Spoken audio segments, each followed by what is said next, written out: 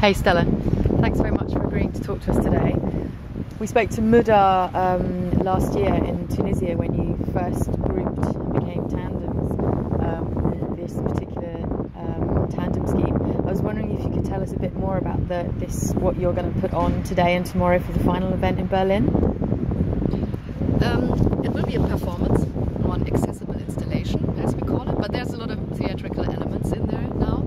And what we were dealing with is the actual situation in Syria based on stories, but really everyday stories. It was important for us to find the voices of people that you usually don't find in the media or even in the internet. So we did a lot of interviews, we asked questions, we asked people to write about situations they experienced or they knew.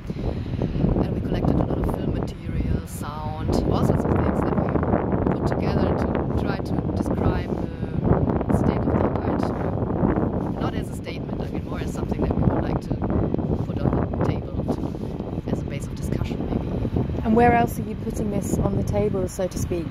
Are you showing this anywhere except in Berlin? Yes, we will go on. I mean, because this is a state of the art, like one first step of the project, you know. Anyway, the situation is changing every day, so we will stick to this subject and we will work in the Ruhr area because this is also where one of the partners is. It's a collaboration between Jihad, independent culture from Damascus, and Kitev, Kultur im Turm from Oberhauser in West Germany. So we will go on working there and show it in the entire Ruhr area plus in Cologne. And then hopefully someday in Syria or the Arab region. And what was it like working with Mudar, who's still currently based in Damascus, I believe? Yes. What was that like? Because the whole tandem approach is about how to work with a different kind of person, a different kind of culture, but this is a fairly extreme difference. Yes. It was great. I mean, that might sound a bit strange. I mean, as I'm sitting in Germany with my coffee cup and cigarettes.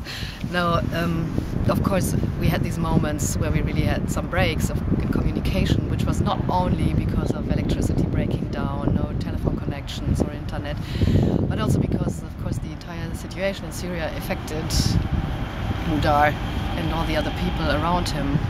So there were really phases that, where it was a bit more difficult. I mean, I was more worried or sad, you know. It was not really that this was a problem. I mean, it was more a challenge, and it was really great. But it's more a really, really positive way of working together because it was really a great gift and experience to be able to share the experience that the friends there make at the moment and to do something with it.